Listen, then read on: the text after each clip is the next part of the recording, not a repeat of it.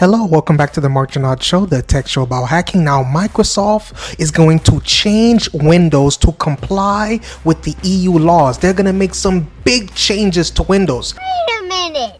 In this video, I'm going to break down the story that talks about those changes and when they're going to be implemented. So, 5, 4, 3, 2, 1, we're going dark. So earlier this year, the European Commission designated Microsoft as one of 6 giant tech companies that qualify as gatekeepers under the terms of the Digital Markets Act. Under the DMA, which was enacted in 2022, the owners of core platform services that connect businesses to final consumers have specific responsibilities to prevent them from using their entrenched and durable position to impose unfair conditions on customers. Nice. Companies identified as gatekeepers are required to proactively implement certain behaviors that make the markets more open and contestable. According to the Commission, Microsoft's Windows made the list of operating systems that qualify as gatekeepers alongside Google's Android and Apple's iOS. Today, in response to the Commission's designation, the company outlined changes it plans to make in Windows and its associated apps to comply with the DMA. Many of those changes apply only to PCs running Windows versions identified during setup as being in the European Economic Area, the EEA. Microsoft says the region used for DMA compliance can only be changed by reinstalling Windows and resetting the PC to a different region. Here are the changes that's going to be included. Point number 1, Windows will now clearly identify functionality that's built into the operating system. The settings, the systems, the system component labels, OS components, and start menus, all apps list has been renamed to all with operating system components labeled with system.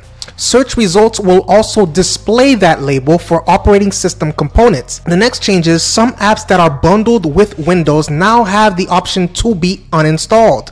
That list includes the camera, photos, and Cortana apps.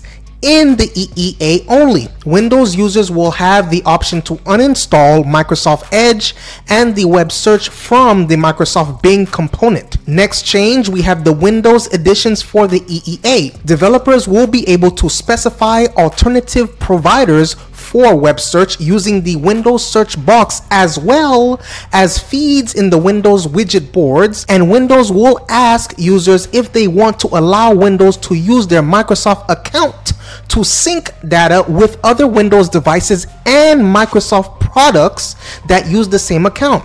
The next change, in changes to default app settings, Microsoft notes that apps can prompt customers to change app defaults by opening Windows settings to the app's defaults page.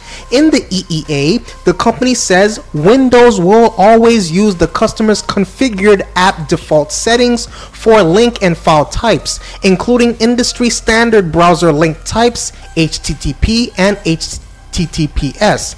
Apps choose how to open content on Windows, and some Microsoft apps will choose to open web content in Microsoft Edge. The last change reportedly is finally the Copilot in Windows feature that's now in preview in Windows 11 version 23H2 will not be available in the EEA, which is currently restricted to North America, the United Kingdom, and parts of Asia and South America. Microsoft says the changes it's introducing are rolling out in Windows 11 in the release preview channel, with a preview of updates for Windows 10 coming later. The company says it will complete these updates in the EEA to be compliant by March 6, 2024. So, what do you think about this breaking development? These incredible changes that Windows is making, right? Microsoft is making for Windows to comply with the EU laws. Do you think that the EU laws are a little bit too aggressive? Do you think that it's unfair that Microsoft has to do this? Please let me know. I want to know your opinion in the comment section below. Please share the content. Please hit the notification bell. Please hit the subscribe button. I appreciate your viewership and see you on the next video.